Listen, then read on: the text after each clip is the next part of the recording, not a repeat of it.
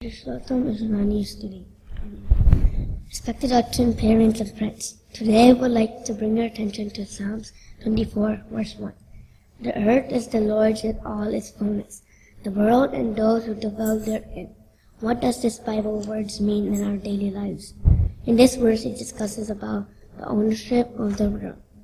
The Lord owns everything, animals, trees, and even people. Not a single thing belongs to us because God created heaven, earth, and even everything in it. Even those who don't believe in Christ are His creation. When life is over, we will leave the earth with no possessions to take with us, living by faith, kindness, and humanity. And what the Lord provides will lead in eternal life to heaven. Also, we have to be thankful for all God's blessings. Thanks, and God bless you all.